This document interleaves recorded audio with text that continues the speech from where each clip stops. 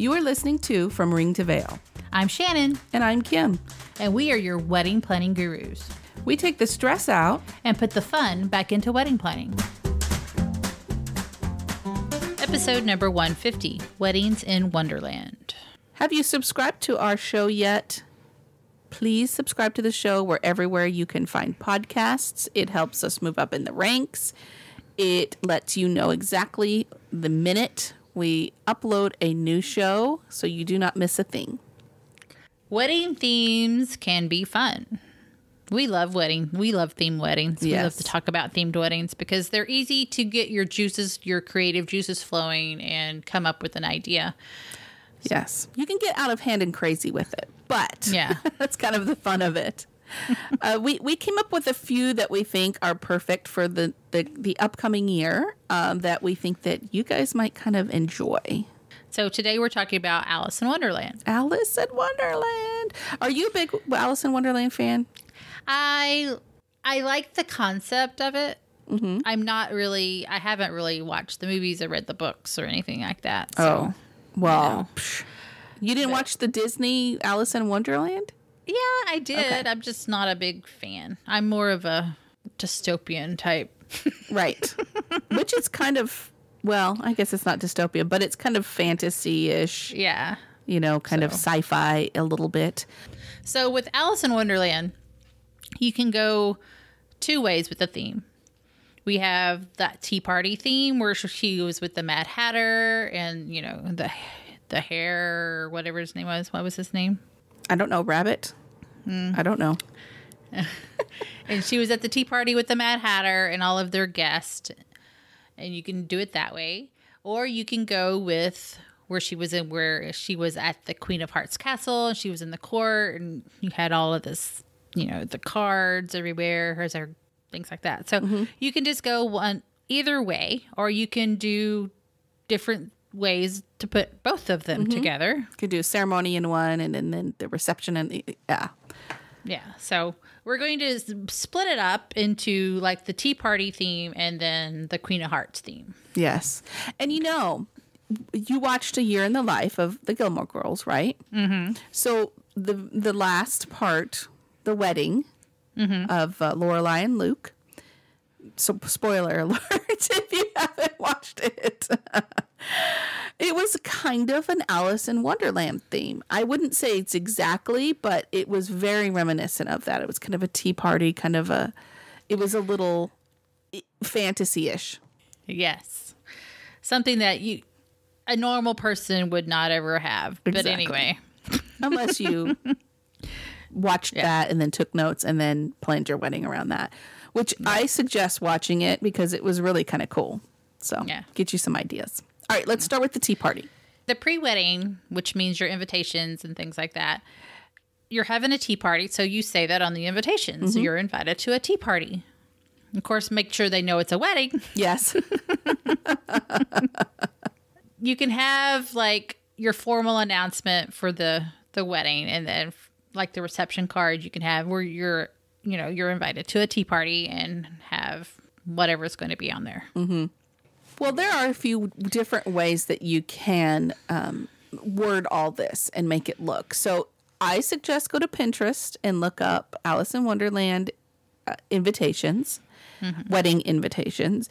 And there's some very creative stuff out there. Even like they added caricatures and drawings, like sketches and stuff that really looked beautiful in that. And then, of course, your font. You want a really pretty font that would go with a tea party font. Now, if you're doing a tea party wedding for your reception, you got to go all the way with this tea party. You can't halfway do it. Right. That's all I'm saying. Now, we thought about rehearsal dinner, but we're kind of stuck on that. What do you think? Yeah. Well, I mean, you can take like some of the themes for the reception and do it for your rehearsal dinner, but it's not going to be because a rehearsal dinner, you need actual, real food. Yes. Because it's late at night most of the time. It's after you do your rehearsal. And so everybody's hungry. And so you really kind of need real food for that. Mm-hmm. And so, but you could take some of the decorations that you're planning on for your reception and they can spill over into your rehearsal dinner, like the flower arrangements or things like that. Mm-hmm. So. or pick a restaurant that's not like that might kind of blend in with it a little bit. That one's kind of a hard one for me. But getting into the ceremony and the dress and the decor and all that stuff, now I can get into that. Yeah, because it's way over the top. Especially if you saw the newer Alice in Wonderland movie with Johnny Depp. Mm-hmm. I mean, that was awesome. He played the Mad Hatter great. Oh yes. And so it was more like a clockwork theme because they had a lot of clocks and things. So your hair, dress, and makeup. Her dress was pale blue. Of course, she had the apron over it. Of course. So you can have a blue-hued wedding dresses right now are really in. Mm-hmm. So. And they're beautiful. They are so pretty. Like the blue underneath and then the lace over laid over the top. Oh, so pretty. Guys, look those up. Because even if you don't do a tea party Alice in Wonderland theme, they're gorgeous. Look them up. Yeah, and I would do, top hats for guys. I would kind of dress them up a little bit more, like, add accessories to them, like flowers or whatever. I mean, yes, it sounds kind of girly, but if your significant other really loves you, he will go along with it. Yes. Bow ties, three-piece suits. You can have, your pocket watches and things like that hanging out. And so it's just awesome. And then Alice had bows in her hair and, of course, her apron bow. You could incorporate bows on your dress if you so wish, or in your hair, even. Yeah, the pocket watches, the boutonnieres with watches and keys. Gosh, there's so many ideas going on right now for me. But you could even do little bitty top hat boutonnieres or, just craziness. And the top hats for the guys they don't have to be the straight ones. They can be the wonky ones, like what the Mad Hatter did. And I saw some photos on Pinterest where they were black and white checkered and wonky. It just was beautiful. I just loved it. I could go on all day. Okay. So for your reception or for the decors and flowers, again, you can do blue and white and green, lots of greenery, lots of texture, because it was a tea party outside, basically, right? And so you're going to have lots of greenery associated with that, moss and branches, ferns and branches and all kinds of things. So, but it was kind of more of a softer color. And I think it's kind of in contrast of the, like you said, the Queen of Hearts court. They kept it more of a softer blend. So lots of pastel flowers, tea party settings with books, teacups, possibly hanging, like your backdrop could be teacups hanging, books, pages, things like that. That's kind of what was on their table. It did get messed up at one point, but it was just fully decorated with teapots and teacups and little foods and stuff like that. You can't really bring the food part into the decor of the ceremony, but you sure could bring some of that other stuff in. Right. So the signage, you could do signage from the books, like saying quotes from the books, because there's a lot of great quotes from the books, and we'll have some on the show notes for you. Lots of lights, maybe clocks, even hanging timepieces, and you could really get into that clock thing. Like I saw a picture of aisle decor, and they were clocks at the end of some of the rows. Thought that was really awesome. Lanterns would be good with this too. Because the rabbit in the story was always, he was always late. He was always going to be late. He was always worried about being late, so he always had a watch with him. So, take that clock theme and run with it. Yes. Cheshire cat smiles. Now, that's a big deal with Alice in Wonderland. I don't know if you would want to incorporate that into your wedding or not, but I saw a blackboard with just a big smile on it. And it, said something like, wedding this way or whatever, or some kind of saying on it. I think that was fabulous. So on that signage, throw in a couple smiles or hide them in different places around the ceremony. Yeah. Or even reception area too. And of course, hats and keys. Everybody wear a hat. Everybody has, put keys in your bouquets, like hanging off the bouquets and things like that. So yes, some keys and a pocket watch would be. Oh, I love it.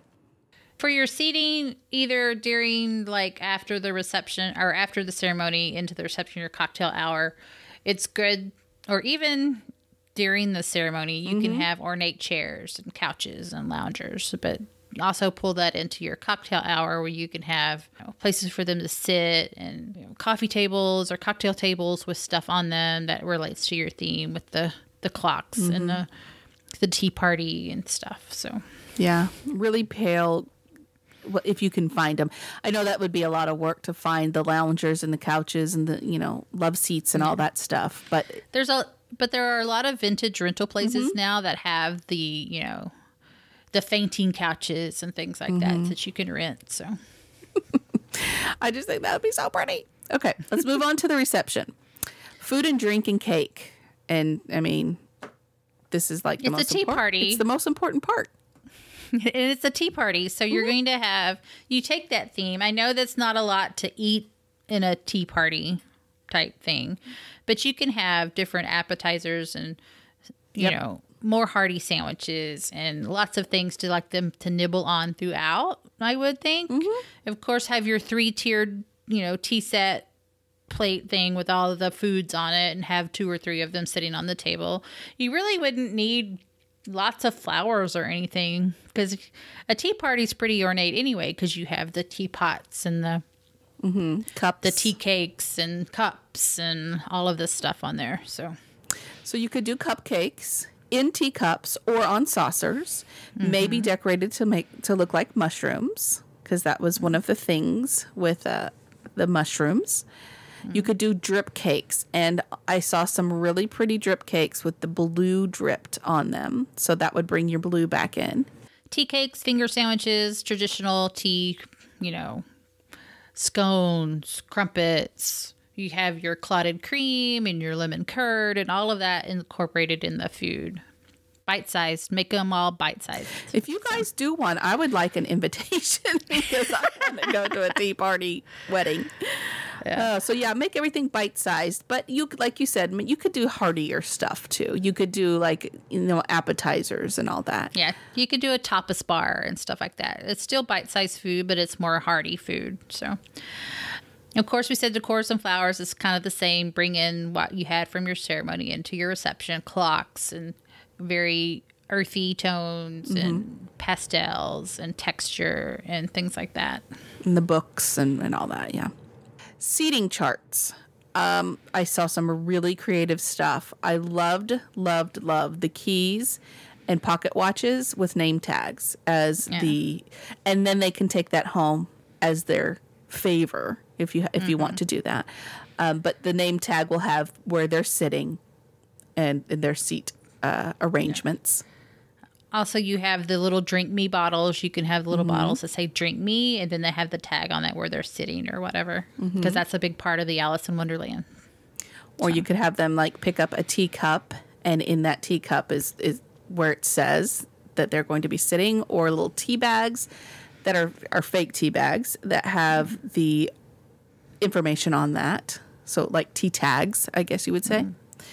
Oh gosh, this is so cute. I just love this. I want to do one of these so bad. All right, now entertainment.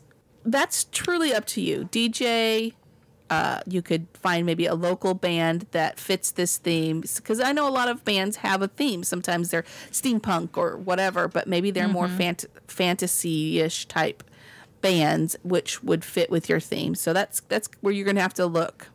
Or you could just go with a DJ and have him throw a couple of the songs from the movie in or something. Yeah, and plus he can dress with the top hat. Exactly.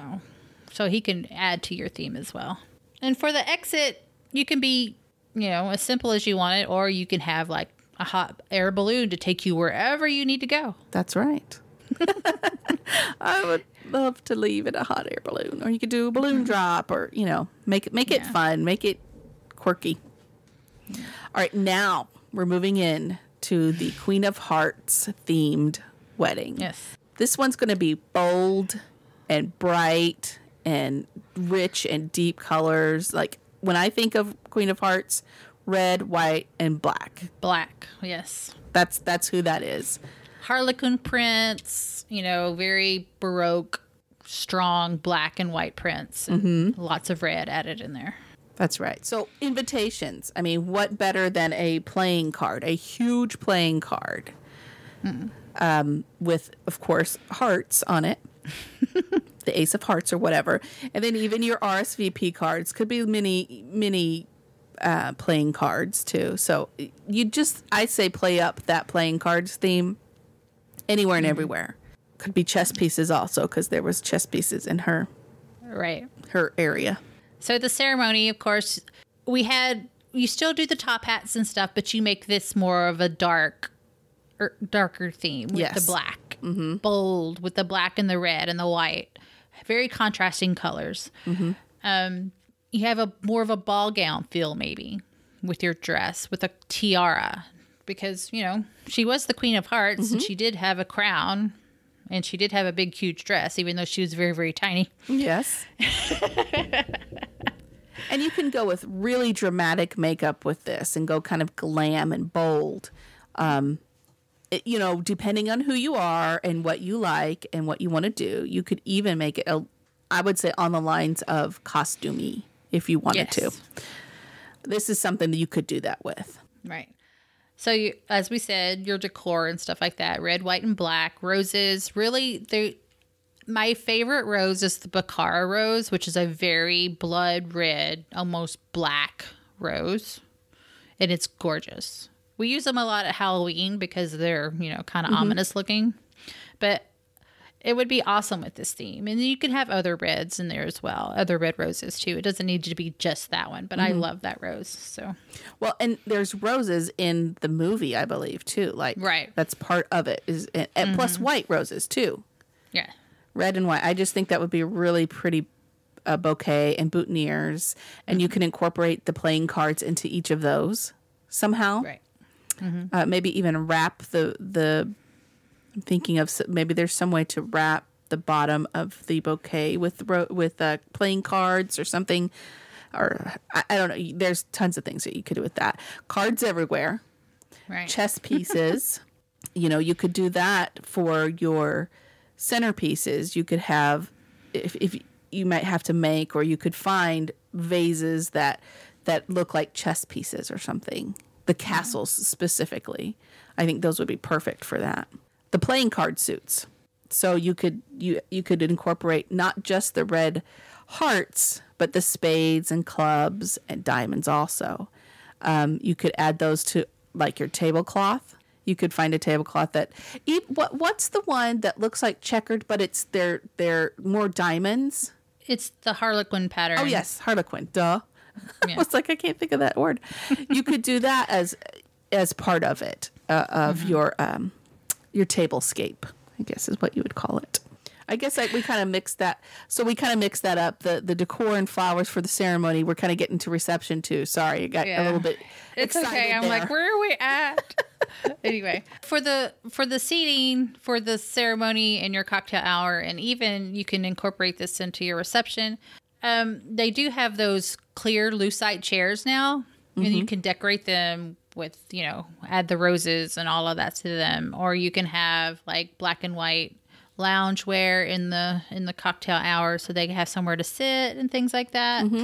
Also, with your reception chairs, you can use the acrylic or lucite clear chairs. The ghost chairs is what they're called, or you can have some white ones. I know there's white chairs and black chairs, and just contact your real company and see what they have and see if you can add that to your theme. Of course, chair covers and then the ties that go on the back, all that kind of stuff. You could really work that. And if you really wanted to get into it, on each chair, you could add some kind of decor too. Yeah. Just depending on how much time and money you want to spend. Again, you can get crazy with this. Right. And so for the food and drink and cake, when you think you're at a castle and they're serving dinner, think about, you know, everything that you've seen during the medieval times. They have large meals with large birds and pheasants and all, you know, really rich food and, you know, fruit and all of this stuff. So I would make it kind of like that. I agree. Yeah, like turkey legs. And I'm just kidding. Yeah. Hey, you know, You could do that. Yeah, you could. It would be kind of fun. Not on a turkey leg. It's in mead in the what kind of cup glass? The steins. Steins. Yes, there you go. Metal steins. That would be awesome. You could probably even throw in some of those mule cups, because if you like mule. Okay, decor and flowers. Pretty much what we said above, but get very dramatic with it, with your tablecloth and your chair decor, and you can have black vases with tall black vases with spilling out with red and white roses and greenery and all of this stuff. Just really make it ornate. That's the big part with the Queen of Hearts theme, is you make it really kind of ornate. Yes, because she is that way. She's very bold, she's very over the top. Yes. Go crazy with it. So seating charts. Again, playing cards. And then I would go with all hearts on that. Of course, you could throw in the other ones too if you wanted to, but I think that would be a really awesome one. Now, chess pieces with tags on them that show you where you're sitting. Yeah, you can. And so for the entertainment, so you're at basically a castle.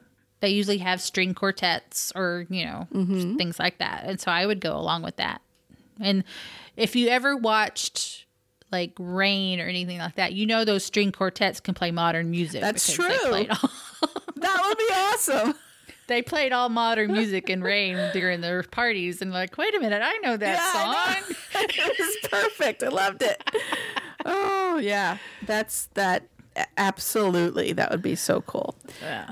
And then we don't really have anything for exits. I couldn't think of anything that would make a good exit other than like a sparkler exit or something like that. Something very dramatic and over the top. So yeah, I was thinking fireworks. Like the Wicked Witch. How that poof. There was all that smoke and then they were gone. You could try to do that too if you wanted to. But so we decided to add in some quotes from the movie, and you could use these things on signage or in your vows or on tables, anywhere really, just to add a little more Alice into your wedding. Yeah, so we'll have those listed on the show notes, which you can find at frommaringtovail.com/150. And then there's a link to find more if you want to. So next month we're going to have a sports themed wedding show for you. So if both of you and your significant other are really into sports, like I know a lot of people are talking about the Astros right now because it's the World Series.